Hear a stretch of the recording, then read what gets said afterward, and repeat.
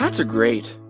They're warm, they're slick, and they're simple, and they can hold the collective net worth of any individual on any given day, which is a lot to say for a few stitches and some cloth. Plus, they're warm. Sometimes they are all that is left. Or maybe they're all that you get.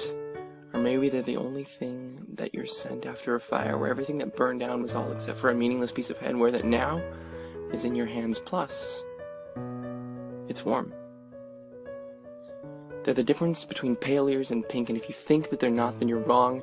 And for half of every forever, they are lonely because they are warm.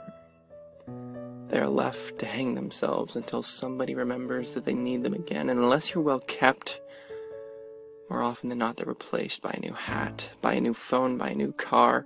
Get a new piece of paper, this one's crumpled with all the rest at its top because I forgot about it. Buy a new hat, it'll be warmer.